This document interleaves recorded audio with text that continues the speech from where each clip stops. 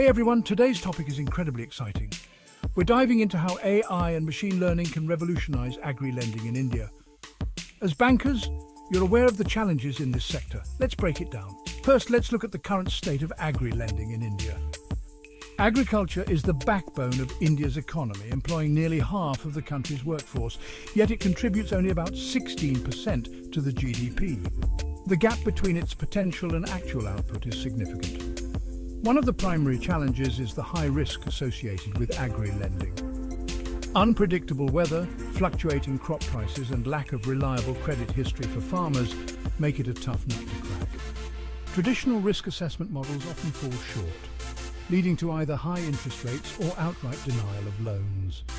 So, where does AI and ML come in? Imagine being able to predict weather patterns, analyze soil health, and even gauge market demand with pinpoint accuracy. AI and ML can process massive amounts of data from satellites, IoT devices, and historical records to provide actionable insights. This helps in making informed lending decisions.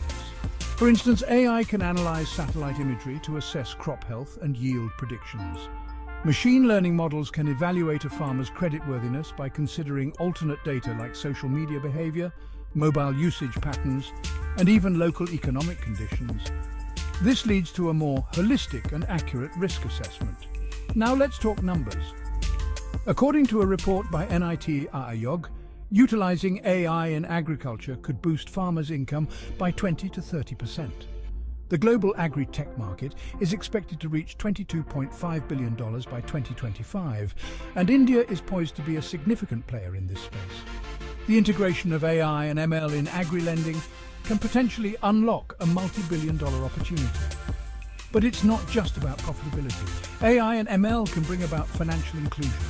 Many small and marginal farmers lack access to formal credit due to inadequate documentation or lack of collateral. AI-driven models can bridge this gap by leveraging alternate data sources and providing tailored financial products. Of course, there are challenges. Data privacy, the digital divide, and the need for robust infrastructure are significant hurdles. However, with the right policies and investments, these can be overcome. Government initiatives like Digital India and the push for rural internet connectivity are steps in the right direction. To sum up, AI and ML hold immense potential to transform agri-lending in India. By enabling precise risk assessment, improving credit access, and boosting profitability, these technologies can drive a new era of agricultural growth and financial inclusion. So, as bankers, it's time to embrace this tech-driven future. The revolution in agri-lending is not just a possibility, it's an opportunity waiting to be seized. Let's make it happen. Thanks for watching. If you found this insightful, don't forget to like, share, and subscribe for more content like this.